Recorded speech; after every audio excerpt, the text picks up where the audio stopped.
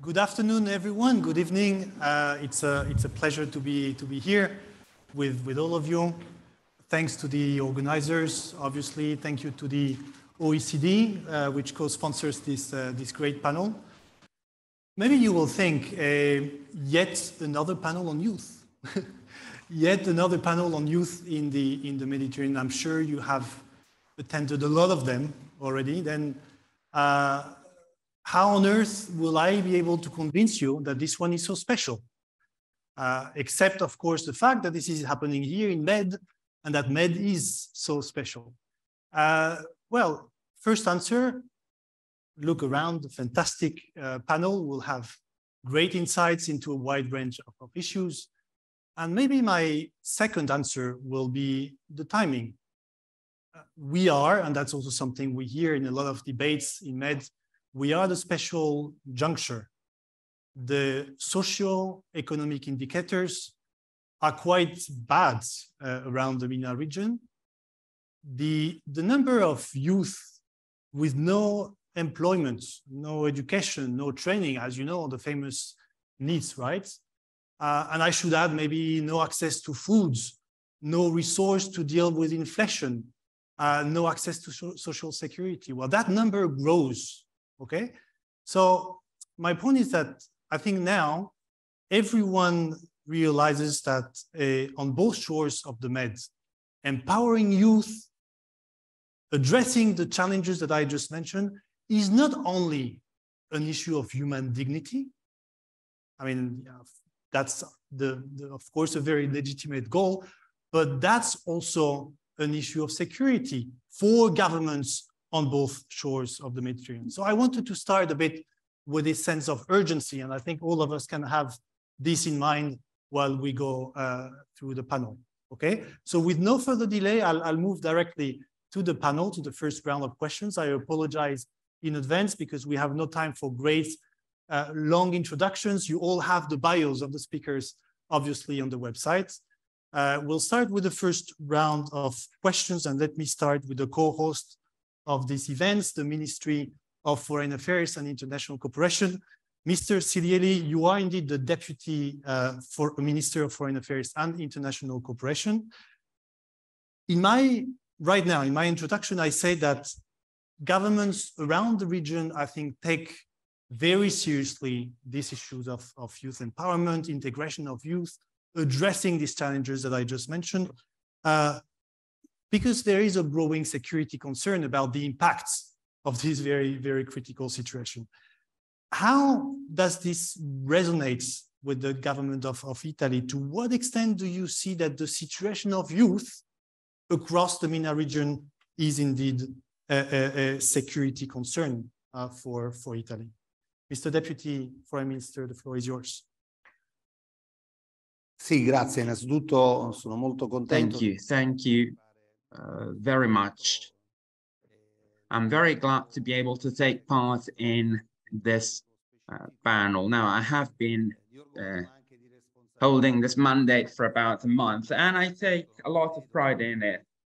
But I also feel pressed to take care of many things that need taking care of. And in the Mediterranean area, the questions of the exclusion of young people, especially in Northern Africa and the Middle East, and also Southern Italy, is a great challenge for the international community, the Mediterranean area, and the European Union, which is to place a guiding role towards various processes, especially with regard to the future of new generations.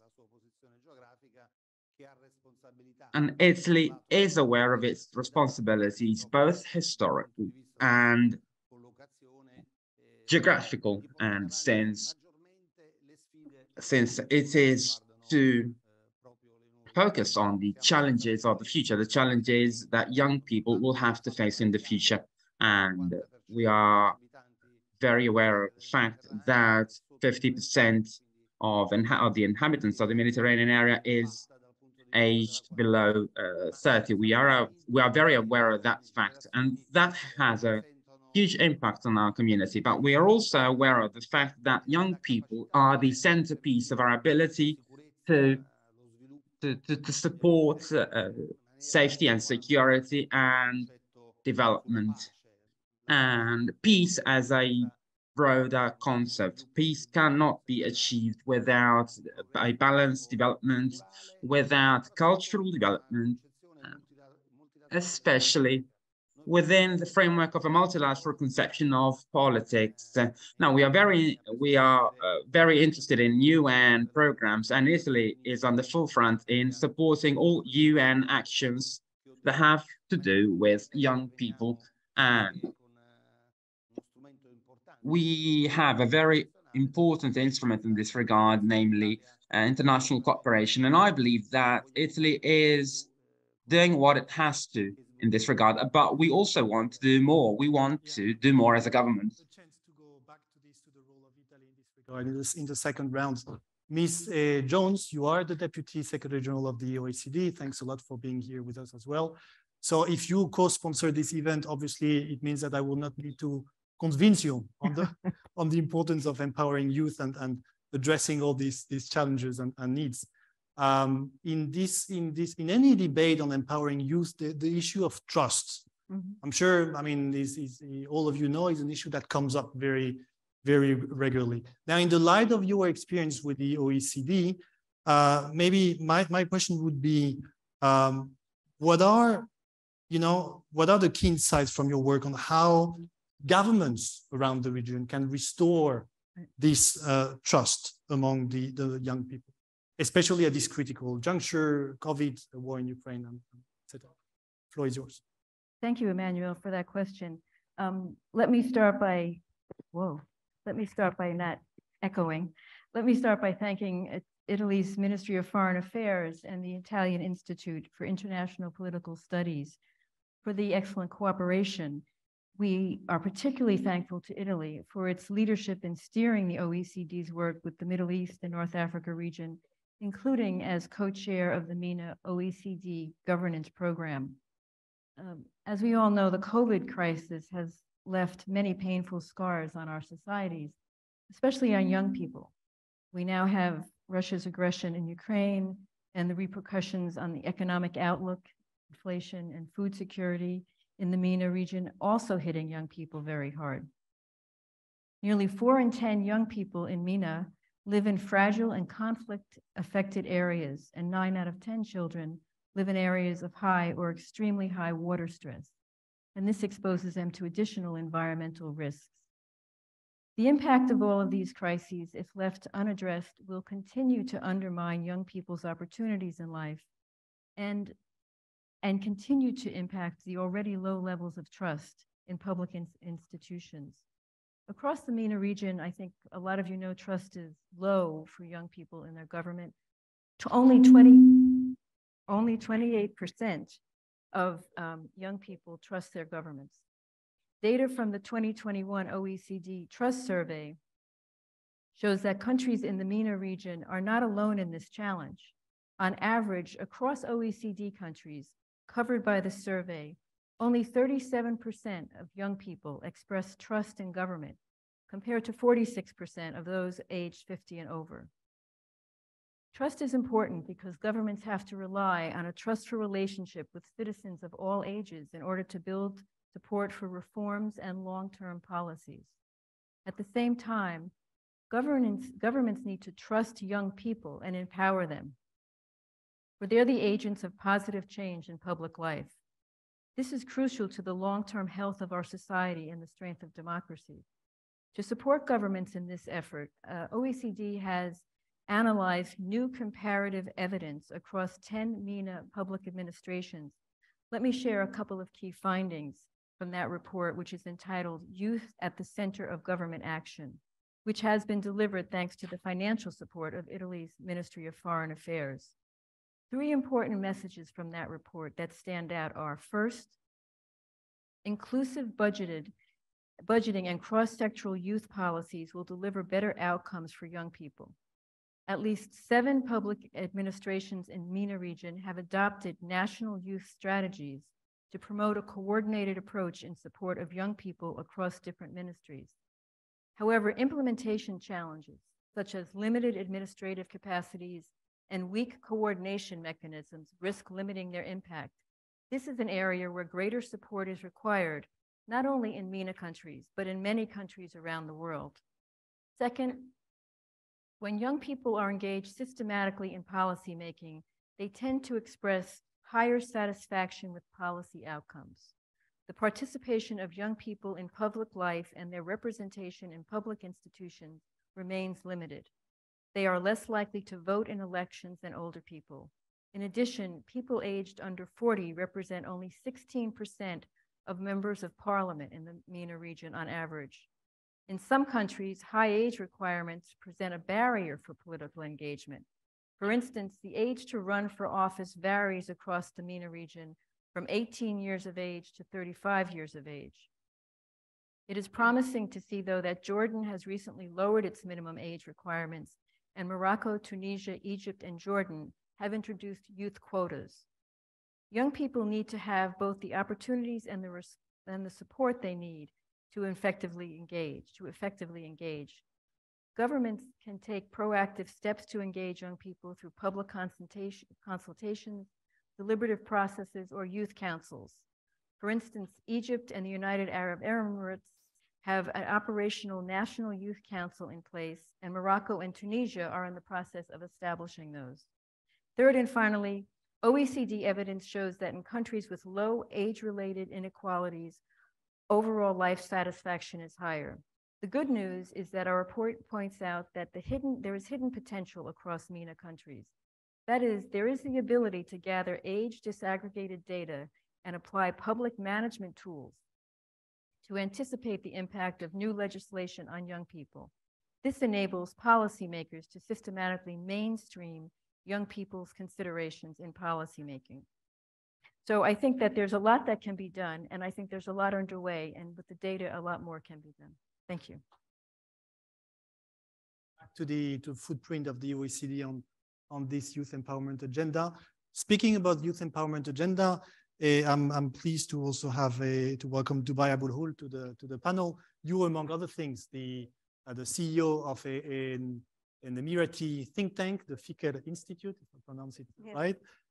You are interested, among other things, in how mainstreaming culture, literature can help making the case of youth empowerment in the region. Can you maybe tell us more about that? How does culture help the promotion of positive narratives? You know, there are a lot of discussions about narratives these days. So how can this help also in strengthening youth people's civic engagements? Thank you very much. Does this work? Okay. Yes. I wanted to start off by saying, thank you very much for having me on this panel today. I think we cannot talk about youth empowerment before addressing the need for having a fundamental paradigm shift in how we view youth, both in terms of our global economy as well as in different national contexts. How do we have conversations like the ones we're having today without it being theatrical empowerment of youth? Let's just bring in a couple of young people, call it a day, tick the box and think that that's it, that's all we have to do. We need to take it a step beyond that, and we need to take it a step beyond just rhetoric. And the empowerment of youth, particularly in policymaking across different sectors, should not just be a policy preference. It is the only way forward. And I say this because when we look at some of our biggest challenges today, the emergence of disruptive technologies when it comes to things like AI, for example, and how that impacts more traditional topics, as they say, like security, or the emergence of platforms like the metaverse, or how social media platforms quite literally are transforming international affairs as we know it. All of these challenges are 10 times more intimidating to older generations than they are to ours. And so we need to reassess, what it means nowadays when it comes to equating years of experience with years of relevance when it comes to different challenges around the world. So, why do we still have to adopt a model across different sectors of, you know, you need to have 20, 30, 40 years of experience before you get the opportunity to enact actual policy change. When we're technically all, despite of what generation you belong to, we're all witnessing these disruptive changes quite literally at the same time.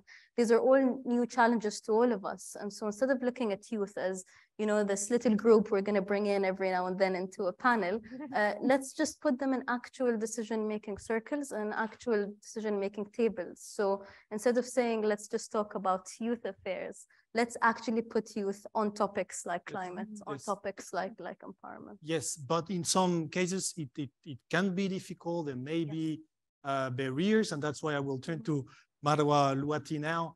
Marwa, you have a lot of experience in civil society engagement in your country and beyond it. We were just discussing before what could make this participation or representation difficult in some cases. Can you maybe elaborate on these barriers based on your experience and what you're seeing on a daily basis? Marwa, the floor is yours. Thank you. First, I'm also very pleased to be here on this panel. And reflecting on my country's experience, I'm from Tunisia. There has been like 12 years since the revolution.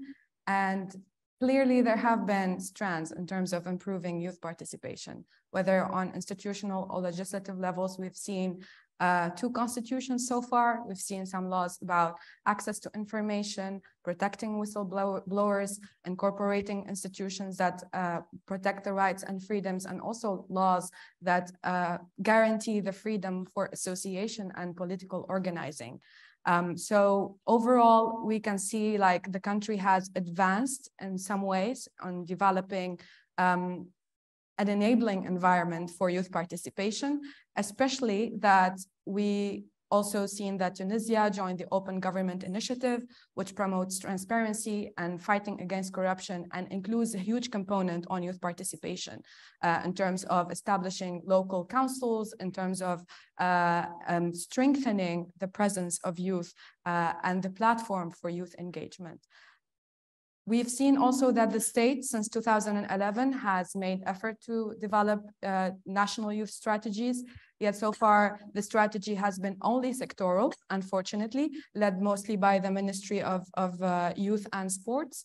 And in that regard, like the strategy was developed between 2016 and 2020.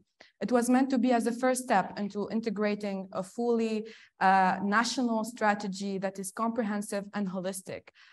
What has been achieved in that strategy is capitalizing on youth centers as a rally for youth representation at community level. So it adopted a bottom-up approach that goes well with the decentralization agenda of the country since 2011 and the 2014 constitution. Let's see what the new constitution will bring to the fore. But at the same time, we can see like the strategy has not been fully implemented. And with the political upheavals and the political instability, especially after the presidential election, these strategies were short-termed. As it was meant to be only a first step, it did not continue. Like so far after 2020, there hasn't been any move toward national implementation or development of a national youth strategy that incorporates the economic component. Because so far, what we have seen is that, okay, we're bringing young people to participate in those policy debates. But the region, not only Tunisia, the region, the MENA region, the main problem is the social and economic component. And if we're short-sighted on delivering real solutions to these economic problems, we will remain into this migration phase. Some of the challenges that we're seeing today, especially, relate to the sectoral nature of the strategies that are being developed.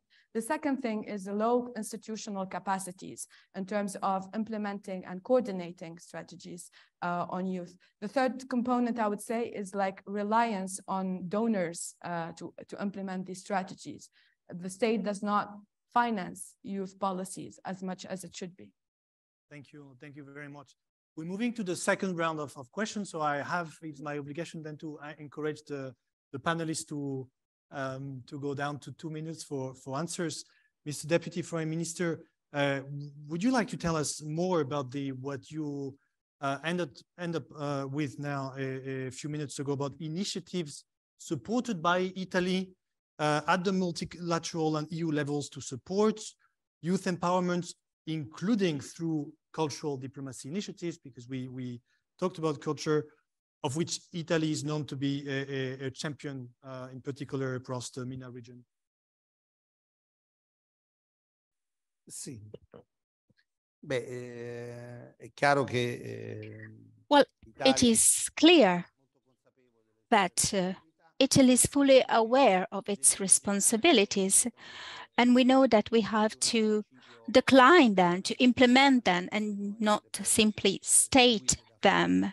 So they have to be followed by real actions.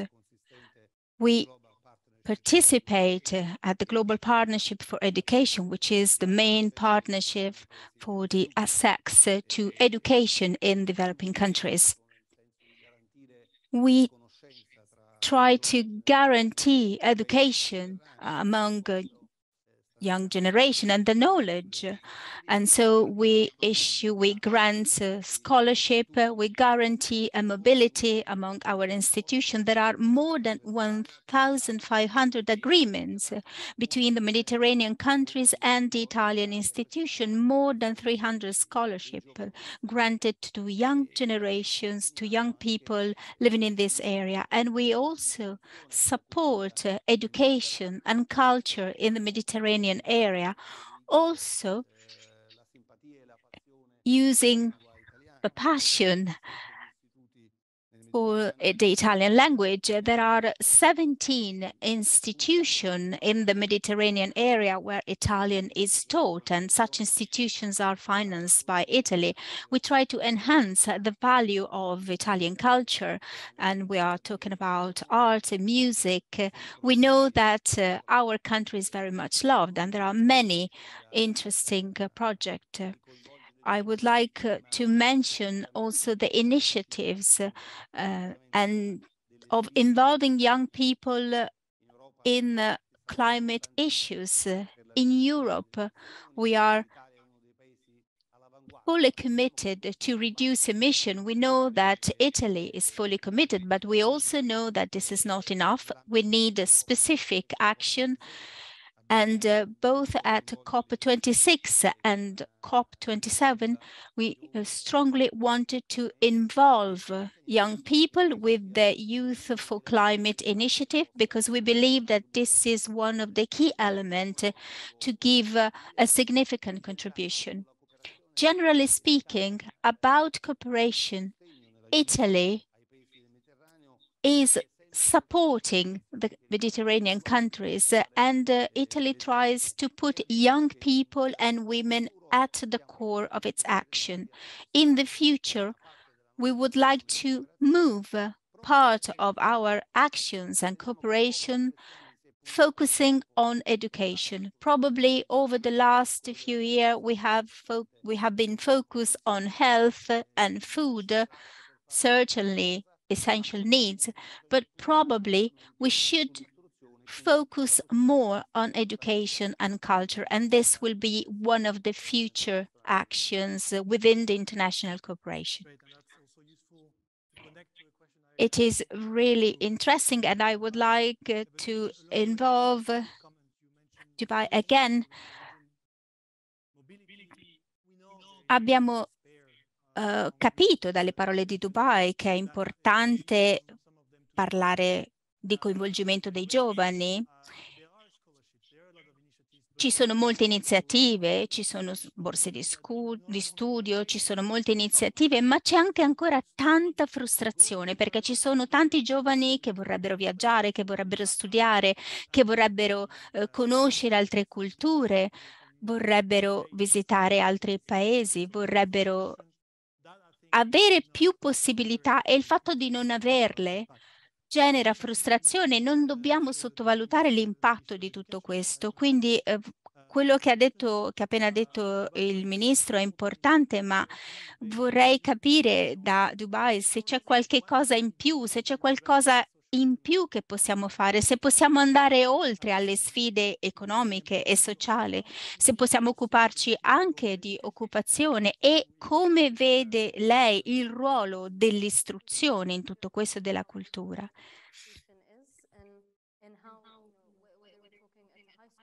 Quando parliamo di istruzione, soprattutto quando parliamo di istruzione superiore o universitaria, la nostra regione, il nostro paese deve essere ancora più inclusivo, il più inclusivo possibile.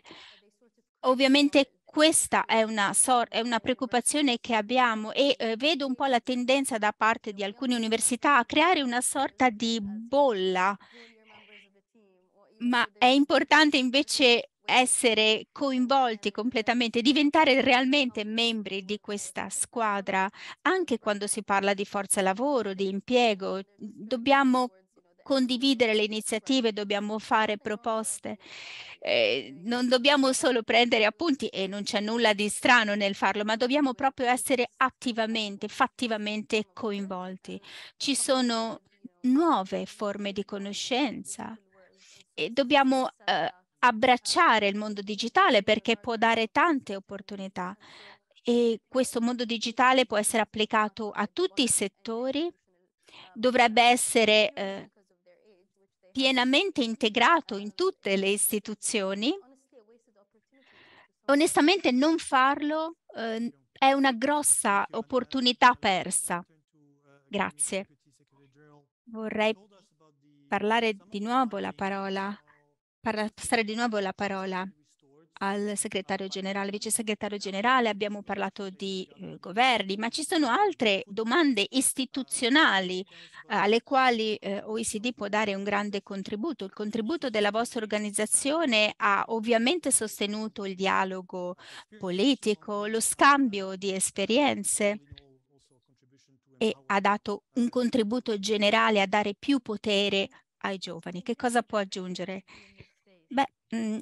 Grazie per avere ricordato il ruolo di OECD, perché non possiamo limitarci ad una regione, ad un paese. Noi abbiamo un approccio molto di grande respiro, di ampio respiro, vogliamo coinvolgere tutti quanti e vogliamo condividere con le persone quello che sta succedendo, perché è importante che le persone siano anche informate dei successi e quello che noi stiamo facendo vogliamo che sia condiviso con altri paesi, perché proprio recentemente abbiamo elaborato delle raccomandazioni e abbiamo cercato di dare delle nuove opportunità, abbiamo cercato di supportare soprattutto i giovani. Queste raccomandazioni ovviamente sono il frutto della nostra esperienza duratura in molti paesi.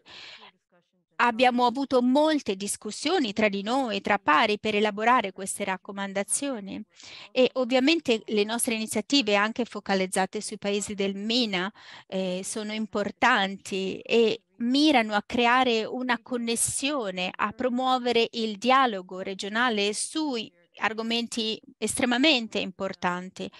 Molto è già stato fatto, una rete è già stata in qualche modo creata. Noi abbiamo un centro di formazione presso OECD, ma vogliamo coinvolgere i politici, i giovani, coloro che devono decidere.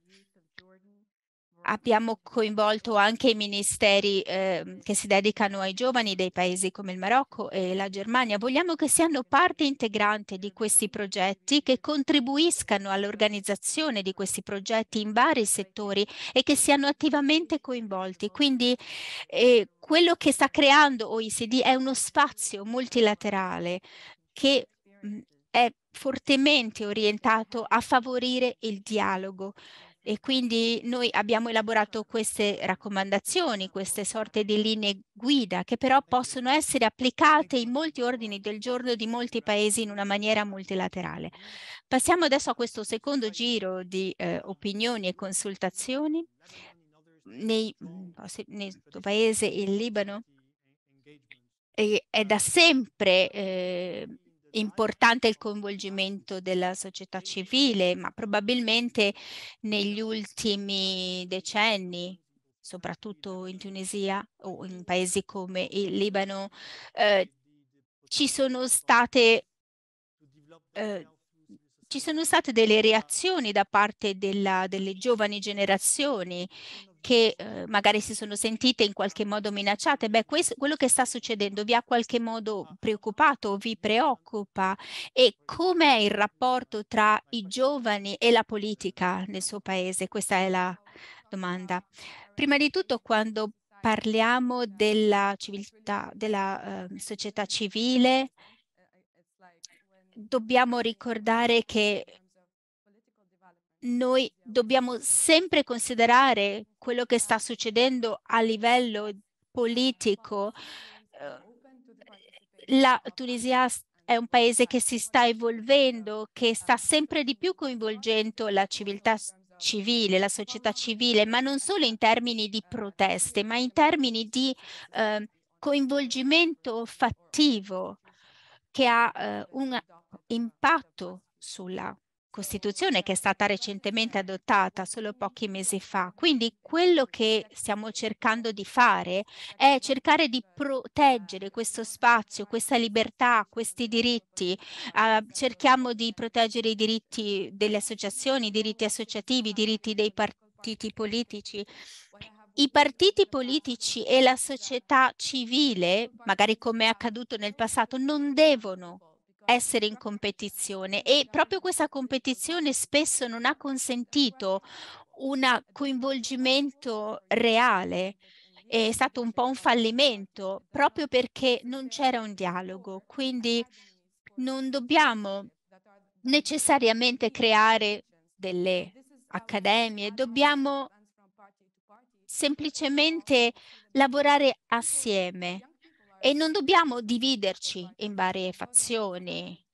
Magari ci sono persone che hanno iniziato ad essere coinvolte nell'azione politica nel 2012 o nel 2015, ma assieme a questi movimenti più formali abbiamo visto il formarsi anche di molti movimenti spontanei e quindi dobbiamo sostenere la società civile e al tempo stesso le organizzazioni politiche.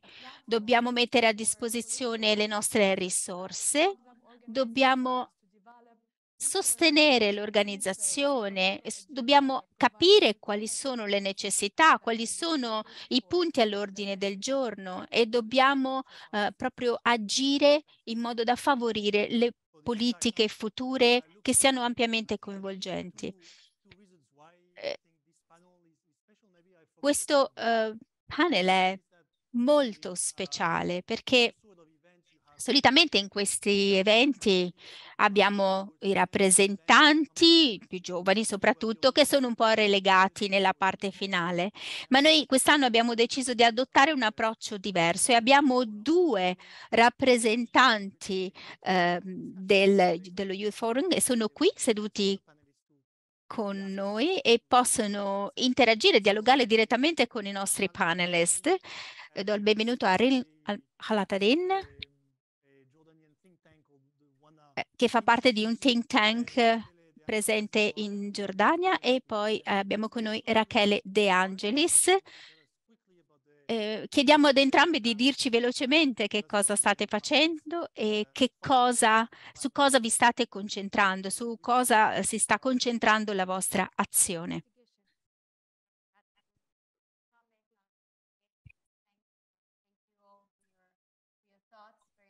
Grazie per questo pensiero gentile, grazie per questa accoglienza e per questa possibilità. Ovviamente oggi parliamo limiting CO2 emissions. At this time, climate mitigation also means energy access and energy security. And renewable energy actually is the most affordable and less geopolitically dependent form of energy, and also leaves us with a better planet. So what is this if not the ground for ensuring development and prosperity for the future? And who, if not us, the youth, are in charge of advocating for it? And especially in the Mediterranean, that is our region, where energy is so linked with water and energy security as well, and food security. Well, climate mitigation is the subject matter for the coming years. Yet to make it really feasible, we also need to change the way we really approach it. We often talk about this multi-stakeholder approach, yet this is nothing but putting the people at the center of this discussion, enabling their voices to be heard, their needs to be met, and finally their opportunities to be fully explored. And this is where we decided to directly call the government's actions. Governmental action with legislation, regulation, but also incentives through fundings and grants should encourage the green transition in this area while maintaining a constant social dialogue.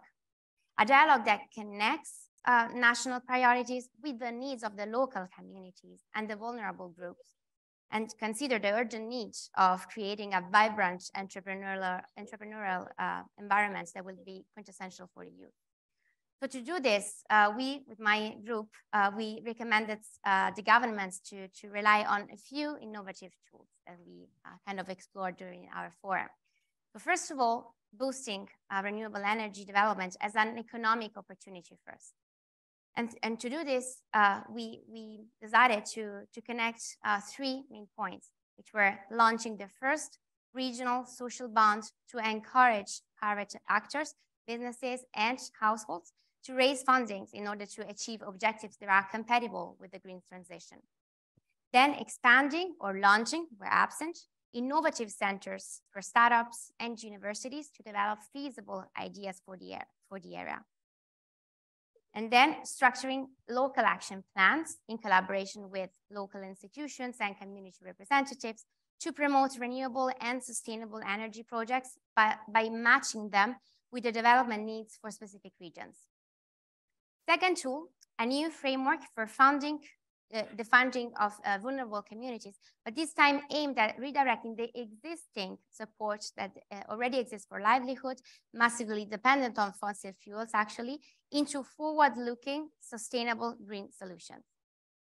And third, a regional framework for waste management, mainly based on two directions that will be crucial for climate mitigation. Firstly, incentivizing research and development and first application of electricity generation from waste, and then building an agreement of refurbishing of electronic devices, as it happens at EU levels, for a concrete production reduction and CO2 cut.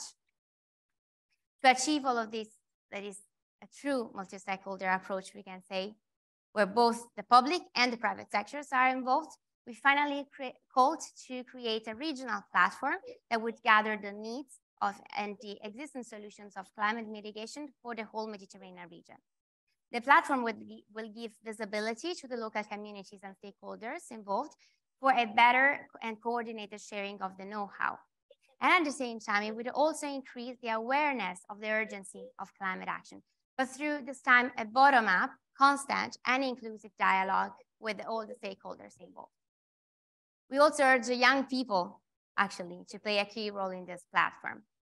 We are growing up as probably the most engaged generation with the highest level of awareness on the urgency of climate change.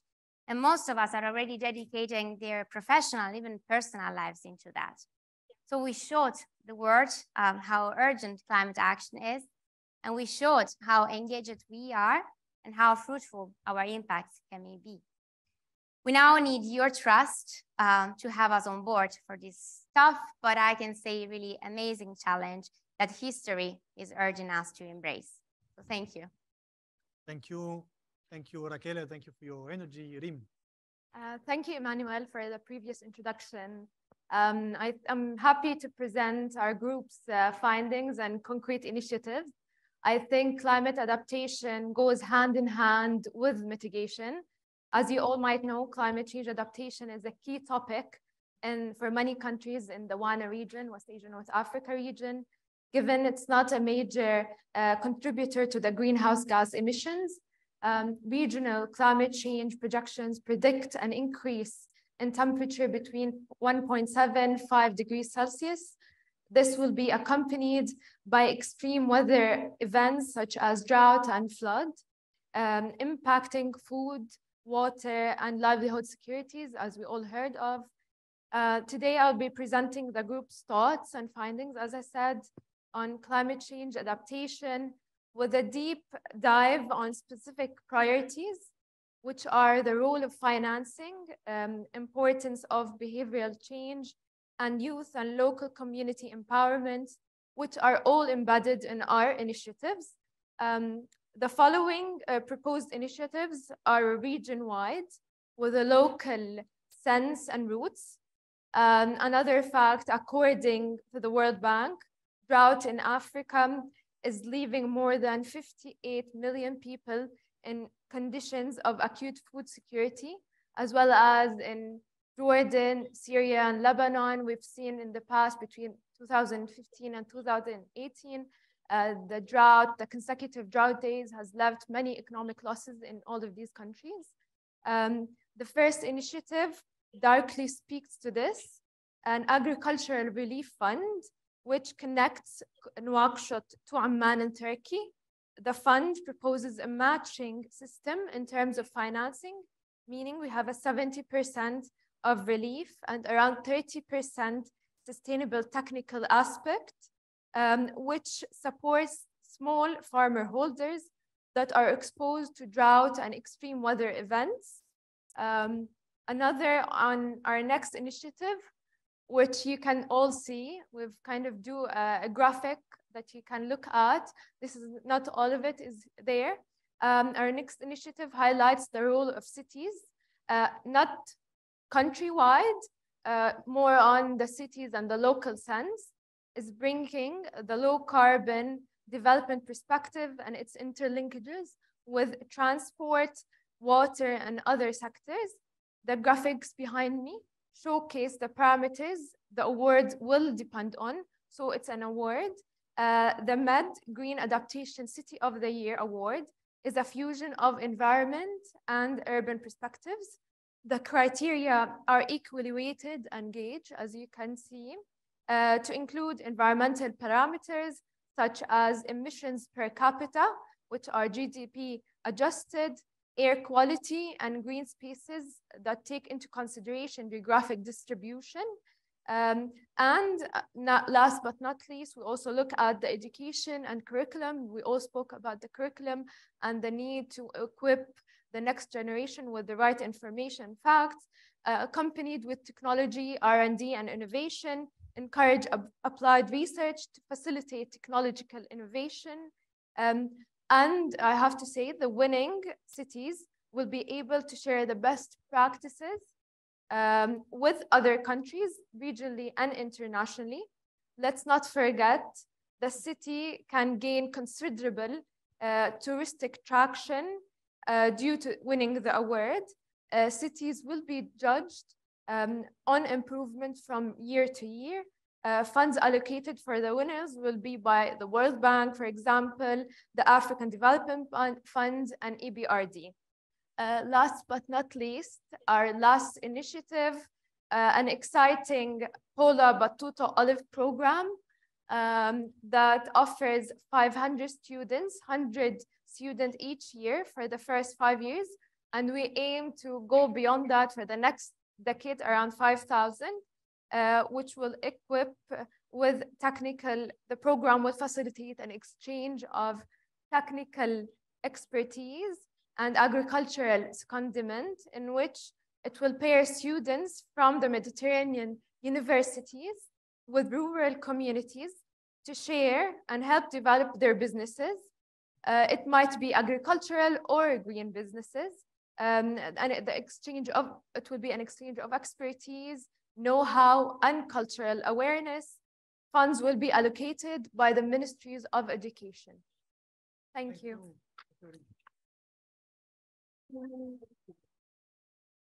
Thank you. And I'm sure the findings of the Youth Lab will be made available by the organizers. So whomever may be interested in all of this, I'm sure that will be made available. So before we wrap up, so I would kindly invite the panelists to react to what has been said. Maybe let's go for the reverse order. Marwa, I'm sure dealing with civil society and youth, I'm sure you hear all these concerns about climate change. So a lot of things may have resonated to you. So please. Absolutely. I will first have congratulations. It's like amazing commitments, I would say, and recommendations that if in place, I think we would see the whole MENA region transforming into something else. My recommendation is in terms of prioritizing gender perspective into the climate action, because we know from academic research, at least, that climate change affects more women than it does to men, especially in rural areas, and especially it even puts more poverty on the shoulders of women. So that's especially something that needs to be maybe considered. And also, at least from my country, and I know I've been in a few countries in the MENA, we don't even sort waste. So I think it's very, very important to start with, as you said, the educational system, to start with instilling this culture, and that would be a way to go forward. The role of civil society is really important, especially in advocacy.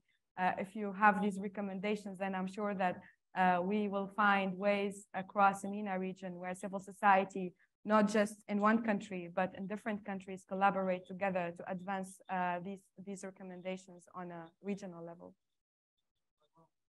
Yubai, do you want to go next? Yes, sure. I think your brilliant proposals prove that young people should be on the actual policy-making table, so thank you very much. What I would recommend is, at this stage, is to perhaps create an implementation partners plan, because it would be, very sad, not just with the ideas you said, but also the findings of the youth lab to just be published online, and that's where the conversation ends. So I would recommend, and I'm very happy to help with this as well after the panel, is, how can we map partners, regional partners and global partners, to actually get these ideas hitting the ground running. Thank you. Thank you very much. I think I want to join with others to congratulate both of you, Reem and Rachel. I think the policies you put out there are very impressive, and I think OECD has sponsored or been involved with this Med Youth Forum for years, and I think there's always an enormous amount of talent that comes forward, and you are the latest, and all of your colleagues who you've worked with. But I think the proposals you present are very interesting because they do something that I think it's taken policymakers sometimes a little longer to get to, and that is recognizing the complexity of the problems that we're facing in both mitigation and adaptation, how they require whole of society approaches, and what that means on both the local and regional levels, and inclusion as well. So you brought in all of these pieces, and the only advice or sort of observation I would make is that I think one of the things that's always a tough issue when you get into this kind of complexity with this many moving parts is a very basic thing, and that's the management of it. And so great policies are very important to be so complex, but then really keeping the communities involved and everything moving at all levels. But I congratulate you. I think those were really excellent discussions. Thank you. And le mot de la fin for the co-host of this event, the Deputy Prime Minister.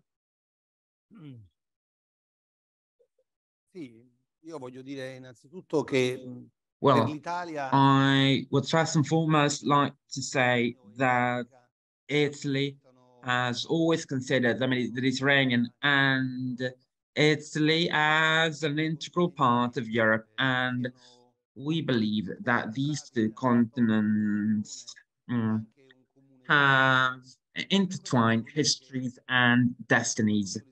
That is why I would like to say, especially with regard to pollution, climate change, that Europe and Italy amount to 10% of these changes. There are other nations such as China, India, Brazil, as well as the United States, that need to do more. But what matters is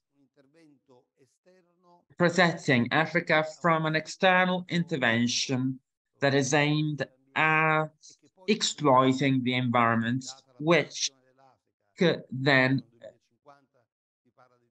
contribute to worsening the situation of the African population, which in 2050 will amount to 3 billion people. And the well-being of the population is fundamental to the well-being of the planet. And so, since